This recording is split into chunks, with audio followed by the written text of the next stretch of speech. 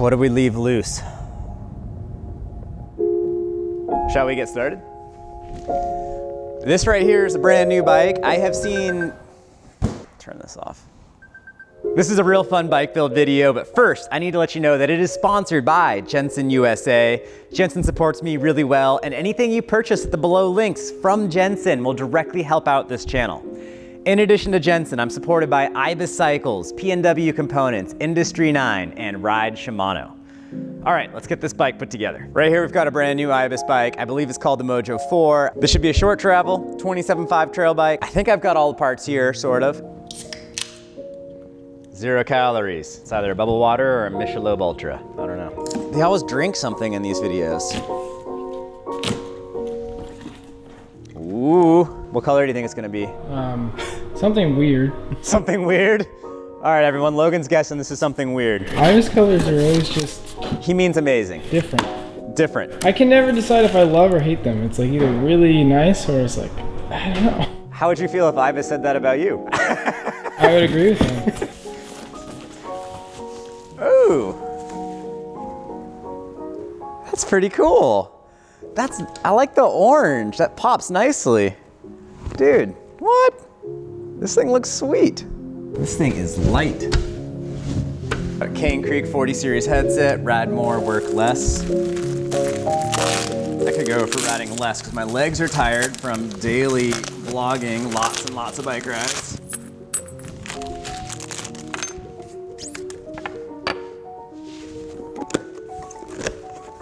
Ooh, seat post, beautiful, I think.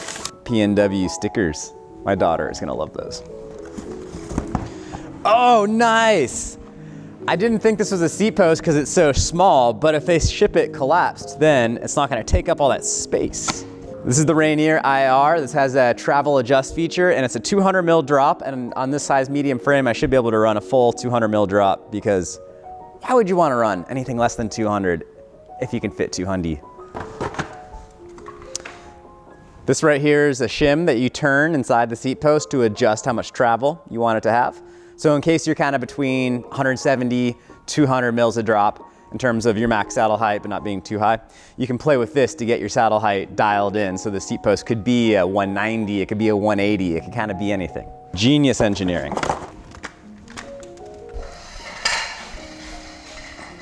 All right, first parts are going on the bike.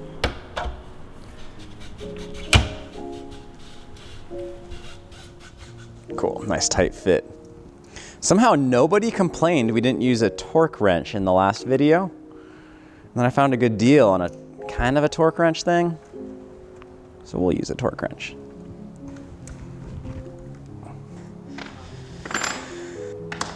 I managed to get my grubby little mitts on a Shox Super Deluxe thanks to the engineering department at Ibis.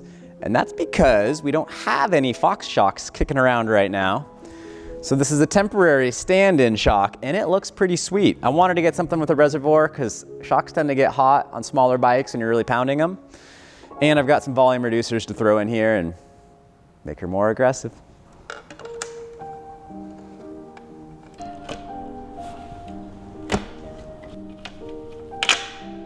Cool. Barely fits. Oh! Come on, get out. Well, it's kind of difficult to install your shock with this Allen key, apparently. I'm gonna find one of the smaller L. I do have my traffic Allen's might be small. Maybe. That's the difference. So I got a brand new Titan S2 6mm hex key. It's not gonna fit, it's too tall.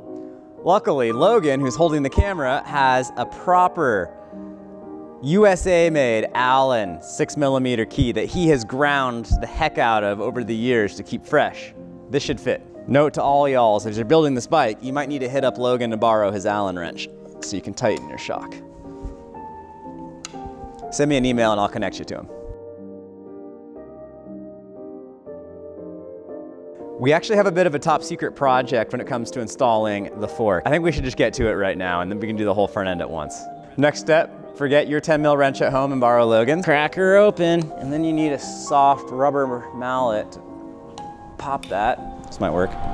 It's not soft or rubber. I think oil's gonna come out of this. And luckily our hammer happens to be a 32mm laser precision cut wrench on the other end. So I think we can crack this guy open. Yes, we can. Did a very professional video about adjusting your fork travel. And I will link to it in the YouTube card right here. Jensen USA has the actual tool you want to use for this. Surprisingly, the hammer does pretty well. Fox doesn't make a 36-140 fork, so I took my 36-170 Grip 2, it's a 2020 fork, basically brand new, and I'm throwing on a 140 travel air spring. So it's gonna be a 36-140 Grip 2 fork. Should be a very stiff, very plush, very capable front end. And with that Super Deluxe rear shock, should make that little bike ride like it has almost a little bit more travel. You don't have any 15mm sockets, do you? No.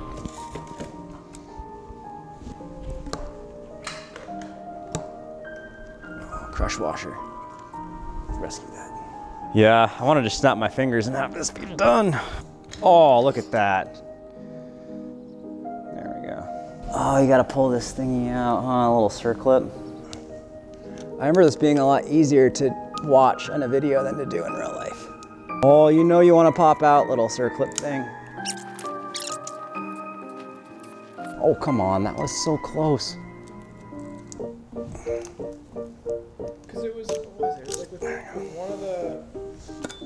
Everyone tells me in my how-to video I use too much slick honey. I just got this fork from Fox like 3 weeks ago. It's brand new.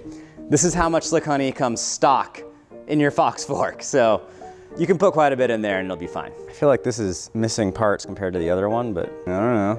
Cool, that's plenty of slick honey. Or if you're a YouTube commenter, it's way too much.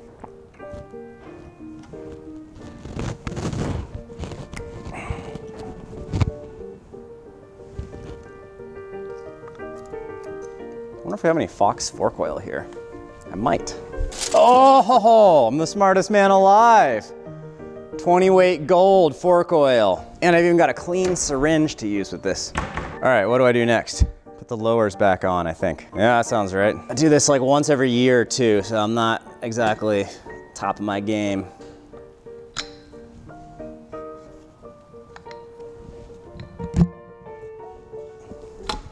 Cool. Oh, a little mini fork. Cool. How much oil do you add? Before we put the lowers back on, we're gonna put 3 cc's of oil into the air spring set. So I got my syringe. Whoever made this video is really cool. Let's do that. 5, 4, it's about 3. Okay. That wasn't quite as cool as I thought it would be.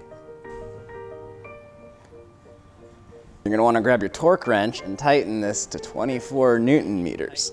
Where's my torque wrench? Oh yes, I use my hammer as a torque wrench on occasion. Normally my move is to tighten this until it rounds off the edges, and you can do that 3 times. That's probably pretty close. Put about 75 PSI in here.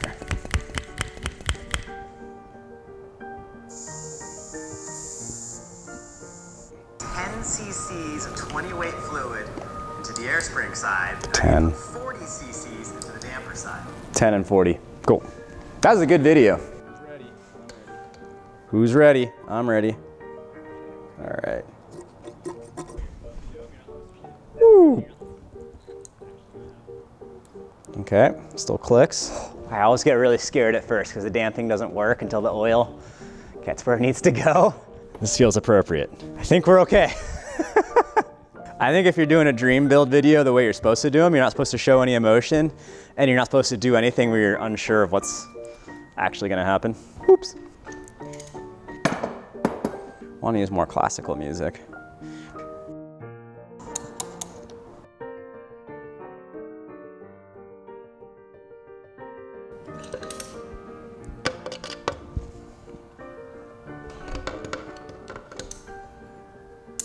I feel like the majority of this video is really just putting in the headset.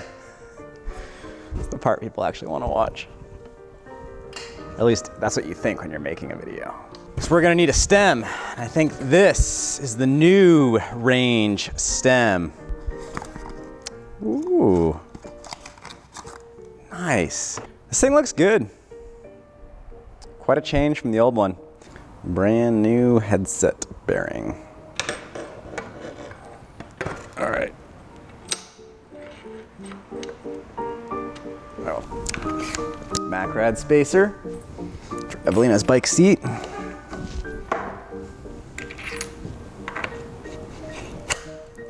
All right.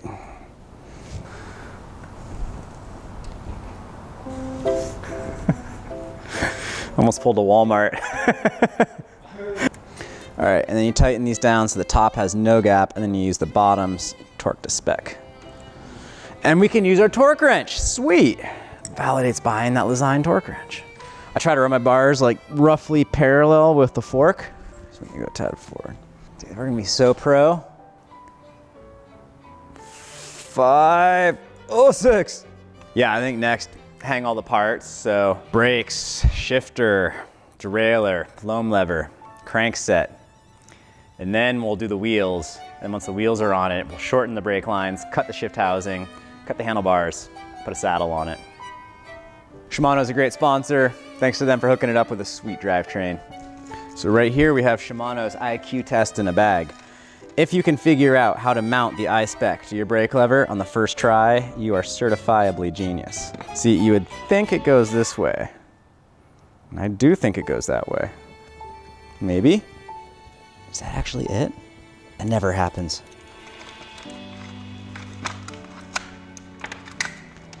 Does P&W have an I-spec? What? That'd be a nice upgrade. Whoa. Nice action. So I might have gotten one IQ test right. I definitely got the other IQ test wrong. Everyone, let's give a big shout out to P&W Components for coming out with the I-spec adapter for the loam lever. The loam lever is a really cool piece of equipment. Super comfortable, does what it needs to do, isn't too expensive, things are sweet. The fact that it integrates that cleanly with the Shimano lever, oh, that's rad. That also means you have much more space for a bell so everyone can know you're coming. Yes. Do you have a bell on your bike, Logan? Yeah.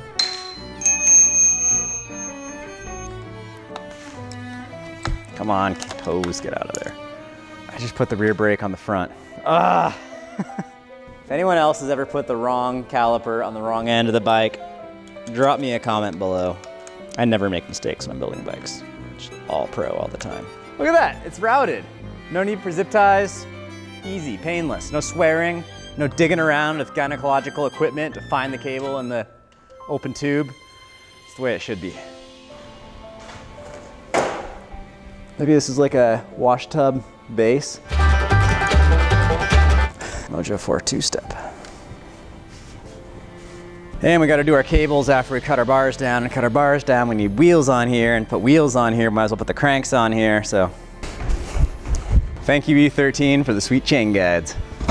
I think this is a cool design. It's just a keyed interface, snaps right in here. And then if you do use your bash guard and you mess everything up, you can just put a new ISCG tab on. Oh yeah, check this out. Our hammer doubles as a bottom bracket installation tool. There we go. Dude, how cool is that? This hammer has multiple uses. You guys should get one. Cool. Oh, we could have used this to remove the foot nut on the fork. It's a 15. It's a wild looking hammer. So Shimano sent some XT cranks and I requested 165 length, real small for a small bike for shredding on small trails. Oh, I should run an online giveaway for these bottom bracket tools that keep accumulating.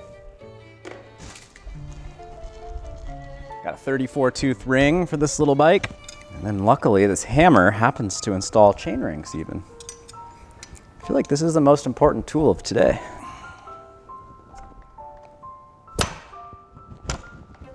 Back in the day, you were so lucky if you could get a chain guide on without pulling out an angle grinder. There was like no consistency with ISCG specs. And then Dave Weigel, who made the suspension on this bike, he created with some other folks the ISCG 05 standard, which we're still using. And life has been much easier than it was.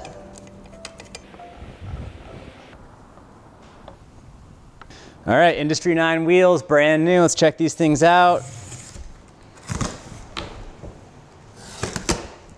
Before I do anything else, I'm gonna label these spokes so I know what they are in 6 months when I need them. Yes! Dude, somehow I requested orange spokes for these. Orange and gold, it's gonna be cool. Sick, those look good. They're gonna look real good on here, cool. Industry 9's been sponsoring me for going on 2 years now. They make some top-notch stuff. They have a relationship with We Are One Composites up in Kamloops, BC. You all met the guy who runs it, Dustin Adams, in the Local Loam episode.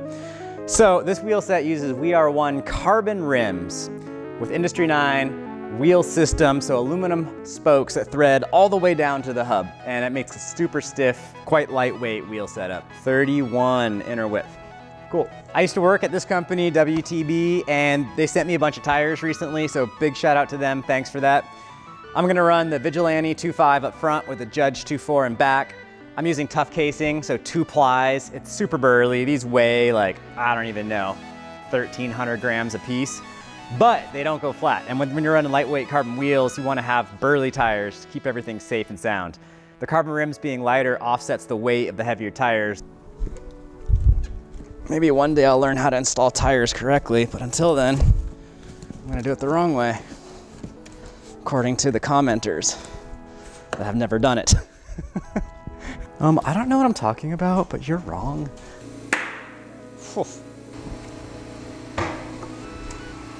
Sick! Oh, whoa, look at that. Check this thing. I don't wanna get too close to it in case it jumps.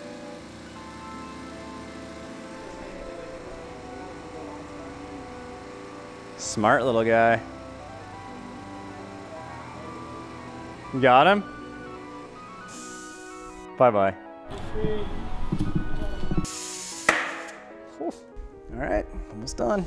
If anyone wants a glamorous job of helping me take care of my recycling and sweeping out my shop and all that, AKA an internship, drop me a note below.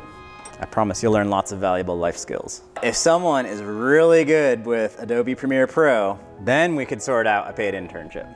True story, I was trying to get my shifting dialed in the other day, and I realized I had misplaced one of these spacers. I wish I had my cordless impact driver.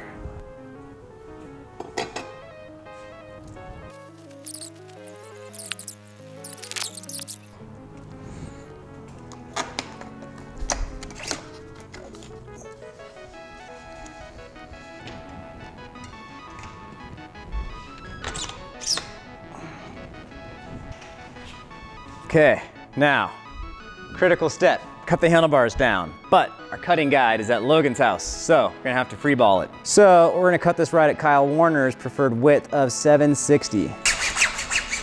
Just one. And then my favorite tool in the whole shop, this guy. You know what? No, the favorite tool in the shop is the hammer we've been using today. Pro tip, a little bit of carbon fiber assembly paste inside your grips, they won't rotate. If you ride like a gorilla, like I do, sometimes your grips will rotate. Book.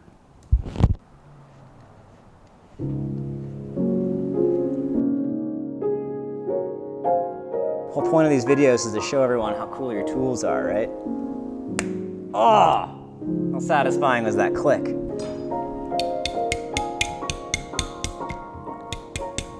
It's a pretty happy feeling break.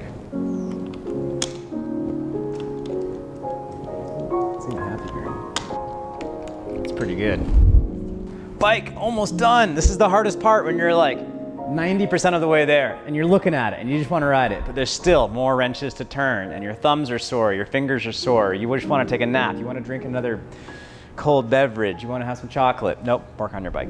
Saint pedal, which is freaking sweet. Does anybody run these pedals with the smaller pins? There used to be the only 8mm bolt on your bike was the crank arms. And your pedals were 6, and there was 6 on your stem, maybe, on your seat post. Now, the only 8mm is your pedals.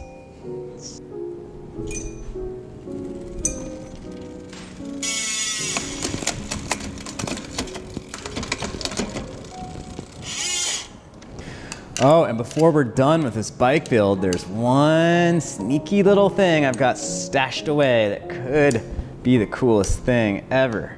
It's called a pork chop bag. This is where I stash my spare derailleur hangers. Apparently I already used this spare derailleur hanger. Open this up, you can keep all your important stuff in here, like snacks. I have to give PNW a big shout out here. You just take the barrel end of your shift cable and it just fits right in there. That's all you gotta do. So easy. This is, I kinda wanna leave this just as a tribute to Johan. Hey man, did you get the baguette with that brake lever? I think that's it. Ooh. Ooh. Oh geez.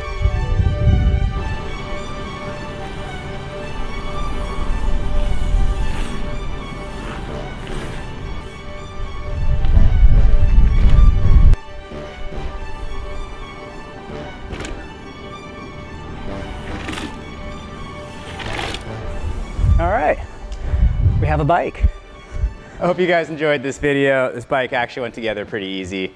If you want to learn more about the Mojo 4, one of my best sponsors, Jensen USA, who sponsored this video, has Mojo 4s. You can get them through Jensen. Click the link below in the YouTube description to go over to the Jensen USA website, read all the details on this bike, and if you want to order one, Jensen's a great spot to get a new Ibis bike. Trickiest part is adjusting the travel and the fork, but now we've got perhaps the most custom Mojo 4 in existence. I'm excited to get this thing out and about, especially on the more natural trails. Getting into the steep and deep, I can probably do it on this bike, but it's built more to be an all-around trail bike, and that's a fun type of riding to do.